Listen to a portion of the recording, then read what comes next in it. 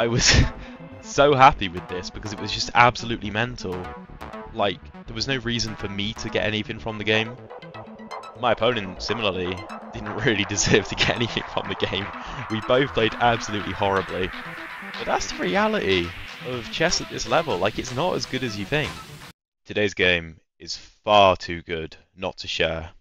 Not good in the sense of accuracy or playing particularly well, but good in the sense of absolute chaos. And you're going to want to see this. There are so many bad moves and so many amazing moves all played in the same game in a 3 minutes plus 2 blitz match against an opponent rated almost 2300, which is pretty damn impressive, right?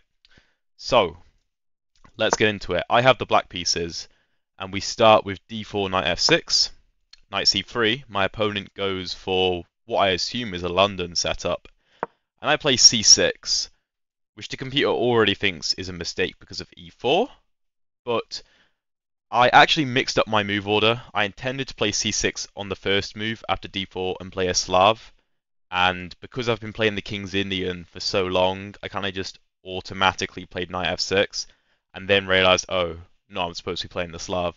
So, that's what happened. Bishop g5, d5, e3, e6.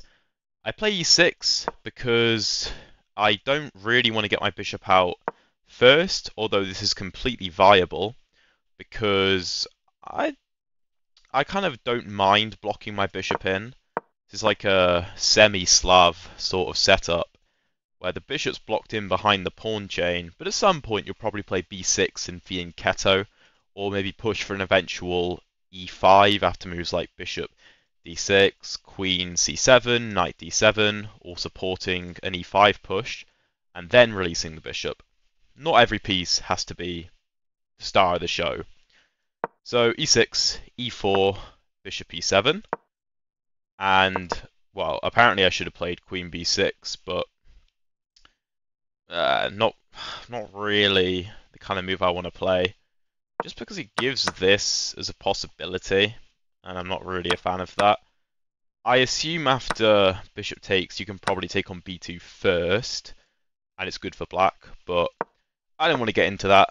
I just want to play solid chess. e5, drop the knight back, and my opponent goes h4. And I was like, whoa, what happens if I take? If takes, I was expecting knight f3, attacking my queen. And if I drop my queen back to a square like g6, then moves like bishop d3 look really scary. And my kingside is really looking weak with all white's pieces aimed at h7. I didn't want to go into this, so I decided to ignore my opponent and go c5, which is the best idea. And after takes, I should have played king takes. King takes e7.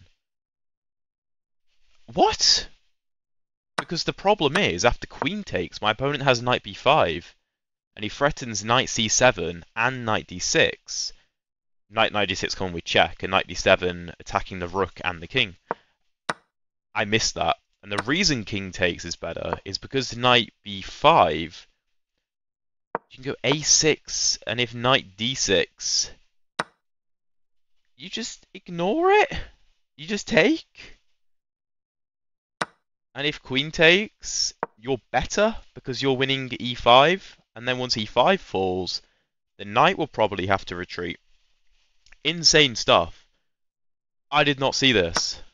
I took with the queen, knight b5, and I was like, look, okay, I'm going to lose the rook. I considered moves like knight a6, but knight d6, king f8, and I thought that my position was absolutely horrible. I can't get this rook out, and I'm so cramped. I'd rather just give up the rook. And that's what I did. I took... Whoa, this is a move? Oh, knight takes e5 with a discovered attack. And if knight takes a8, then we take on d4. And if queen takes, then knight c6. Didn't see that.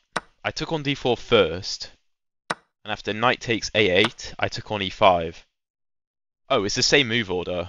We just transpose, because if queen takes knight c6, it's the exact same position. Okay, no, it's fine. It's fine. My opponent went f4 here. And if I retreat the knight to somewhere like g6, I was worried about moves like g3. And although the computer's saying e5 is winning, I thought it completely locked my knight out of the game. And if I move to somewhere like c6, then this knight wanted to go to c6, so that's not great. And if I go to d7, then this knight can escape via c7. So, I played queen b4 check. And my idea is, if c3 is played, I take it. And you can't take the knight because I have a discovered check on the king and attack the rook with the pawn. And if you play queen d2, then I take on b2 with an attack on the rook.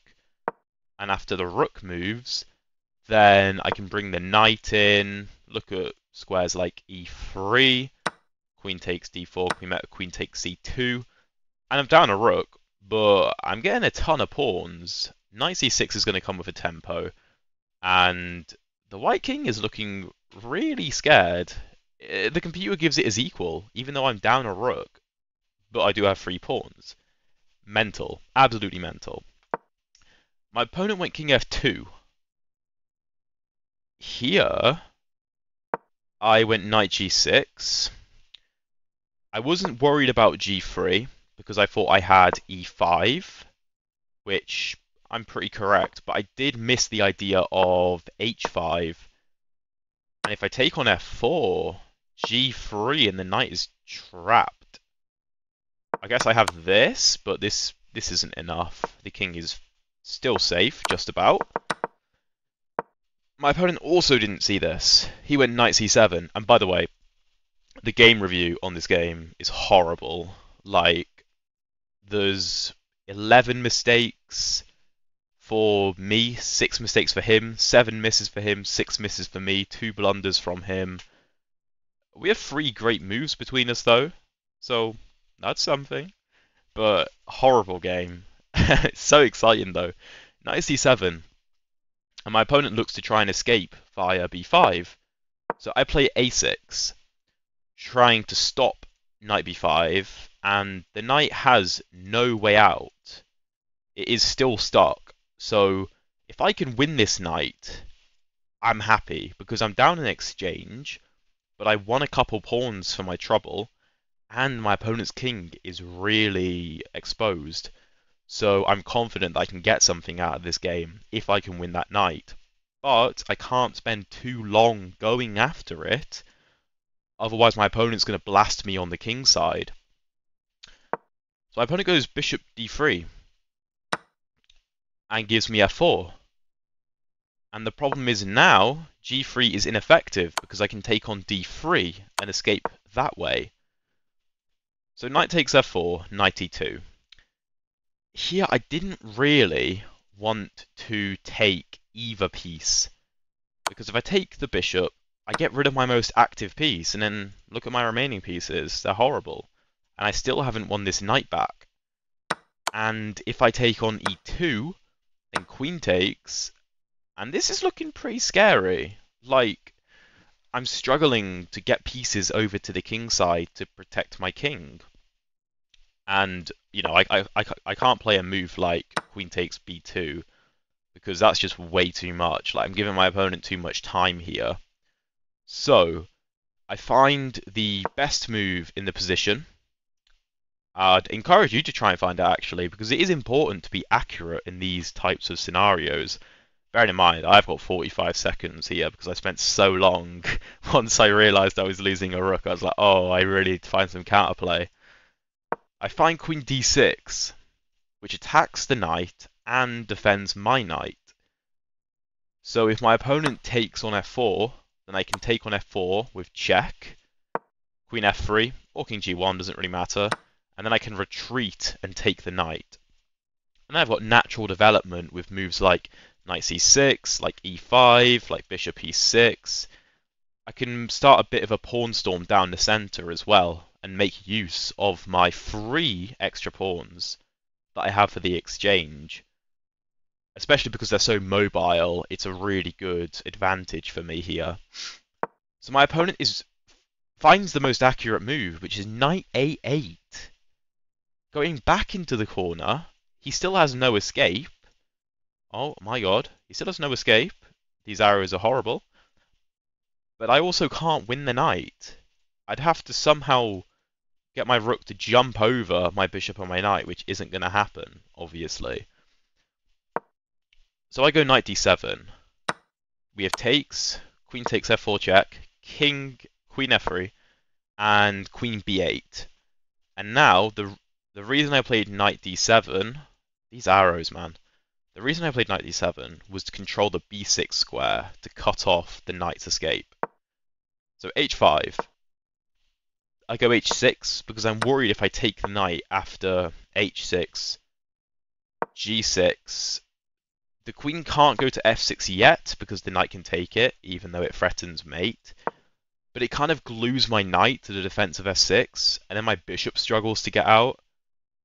I suppose I might have moves like f5 and e5 to cover the queen's entrance, but I have no time at all. So I just went h6 with 9 seconds remaining, just to try and shore up the position. Queen g3 offers a queen trade. I take on a8, rook a to e1, and I go e5, because I want to play e4 and cut this bishop's diagonal off.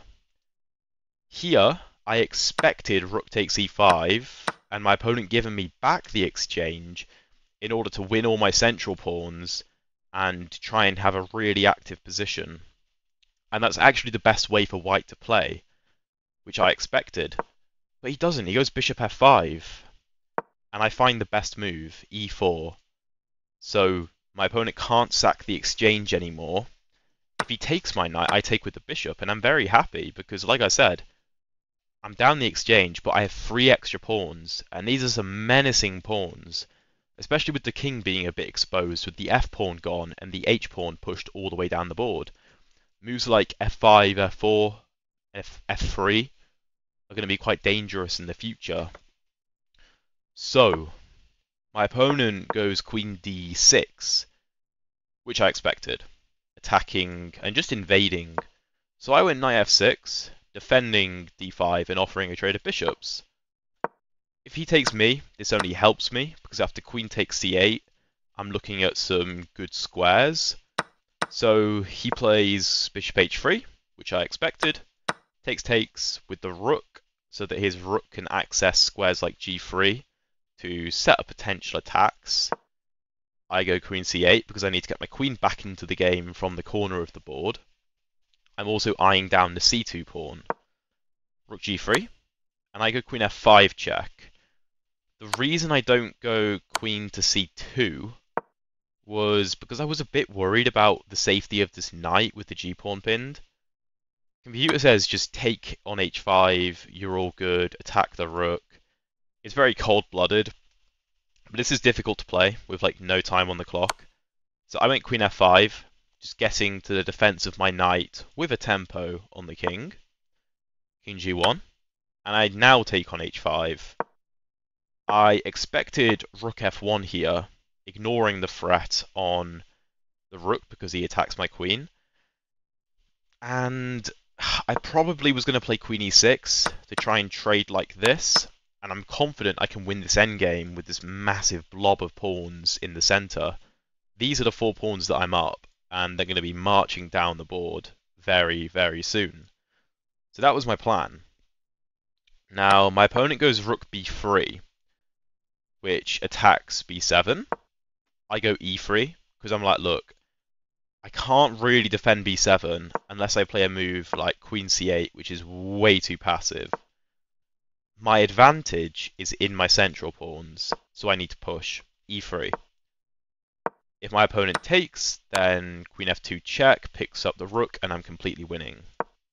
So rook f1 attacks my queen and defends f2. I now take on c2.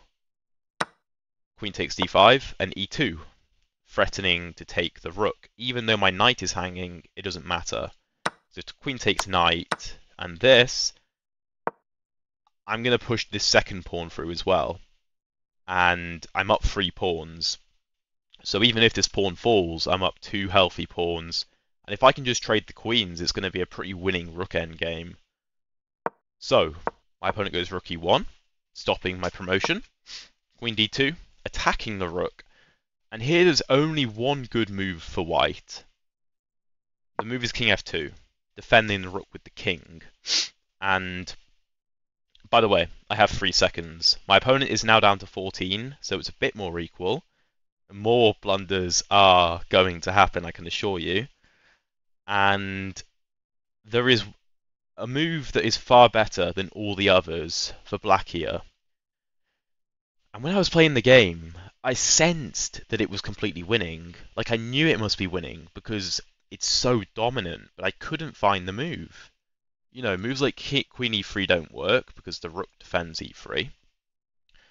And I thought that I couldn't really get this knight in, and I couldn't really play a move like rook e8 because the knight hangs. So, the best move is knight f4, attacking the queen, attacking the pawn, and holding on to d3. And the thing is, the queen defends the knight.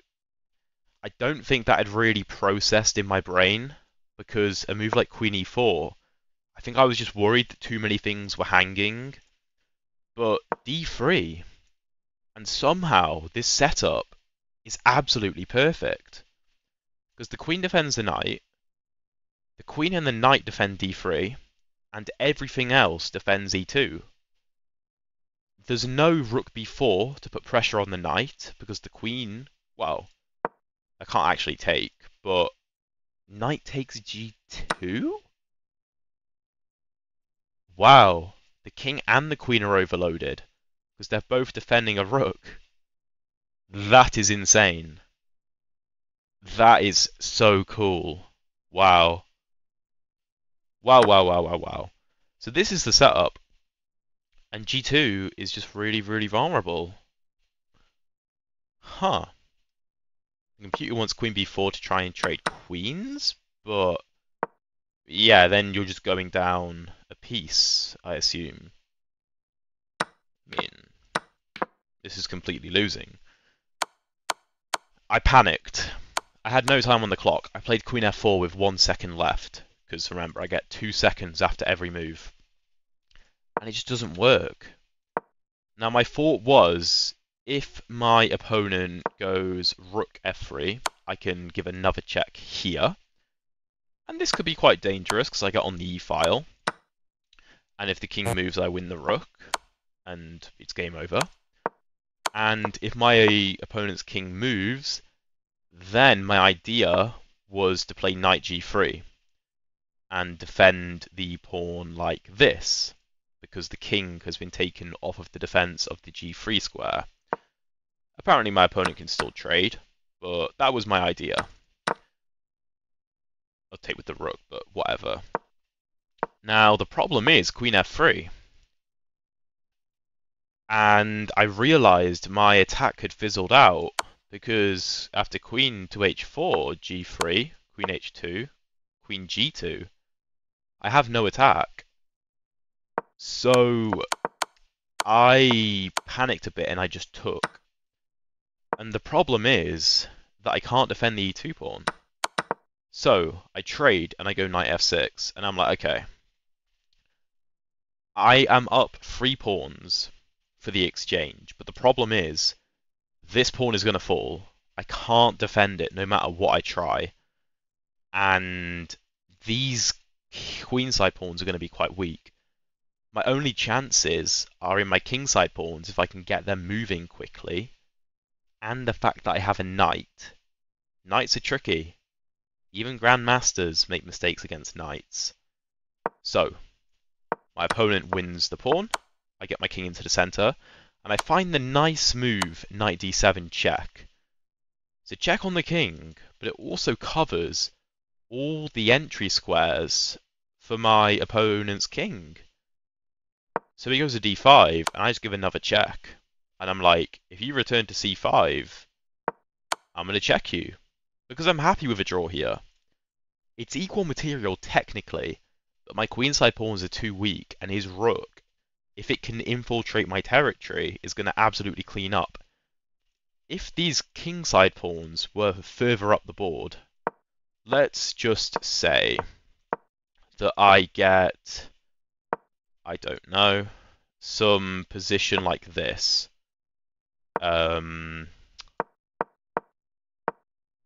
Then I'm very confident I can win this. Because the pawns are up, I'm going to create a passed pawn, and my knight is going to be actually quite useful because my opponent's rook doesn't have time to try and infiltrate my territory because I'm just going to promote. But I don't have that. This is the position. So I decide, okay, I need to push. G5. King A5. He still can't get in. I'm still controlling all the important infiltration squares, right? So I'm confident I can keep my opponent's king out, and if his rook ever sacrifices itself with a knight to try and win the queenside pawns, my kingside pawns are going to be too fast, especially if I can get moves like G5, F5, H5 in before. So I move my king up. Rook E3, King D6. The problem is actually Rook H3, and my H pawn just can't be defended, but we both missed this. My opponent goes B4. He's fixated on trying to break apart my queenside. I go F5. Again, Rook H3 is a problem, but we both missed this. Rook D3 check. I go King to E6, keeping an eye on my knight. And again, this sacrifice doesn't work, because whilst the king gets in, my pawns are far too quick on the king side, and I'm going to promote before my opponent has a chance to. So, A4, F4, blunders everywhere. We have B5. Here I actually have B6 check. And if king takes A6, knight C5 forks the rook and the king. I miss this. Instead, I take. And then I play B6. And I did here see the idea that if king to A6 or king to A4, then knight C5 check picks up the rook. My opponent has to play king B4 here, but then I continue to push on the king side. And this is looking more holdable. Because if the king tries to retreat, I have moves like knight c5, and I don't really want to play f3, because this pawn kind of gets a bit stranded, but I can bring my king in, and eventually try and play f3 and break through. And my knight's doing a good job of looking after this pawn. But after b6 check, my opponent goes king a6, and he just misses the fork. This guy is rated 2300, and even he misses the fork. You've got no excuse. You're not rated 2300. You're not playing 2300s. Knight c5 picks up the rook. And here, there is an incredibly clinical way to win this game. Well, there's actually two ways to go about it. Because the problem is, if you get too fixated on the king side, then the pawn can potentially sneak through. But you can play knight e5 check, and when the king moves, go knight d7, defending b6. So if the pawn moves, you just sack the knight, and then these pawns are marching forward. Similarly, you can also go knight b4 check, and when the king moves, okay, say he goes to c5, then knight d5 again, keeps an eye on the b6 square, sack the knight, push the pawns, and promote. So after king c6, knight e5, king c7, knight d7, my opponent here realizes that b6 doesn't work because I'm just going to take it. And he's a good enough player to know this is completely losing. And he resigned. Well, I think he actually just let himself run out of time because he had like 9 seconds left. But effectively, he resigns. And that's the game. I was so happy with this because it was just absolutely mental. Like, there was no reason for me to get anything from the game. My opponent, similarly, didn't really deserve to get anything from the game. We both played absolutely horribly. But that's the reality of chess at this level. Like, it's not as good as you think. Sure, we find some accurate moves every now and again, but we play some horrible moves as well, especially under time pressure. So, I hope you guys enjoyed the video. If you did, then drop a subscribe so you get notified for the next video because I'm uploading daily for the foreseeable future. I'd like to see how long I can continue doing it for. And with that said, have a good rest of your day.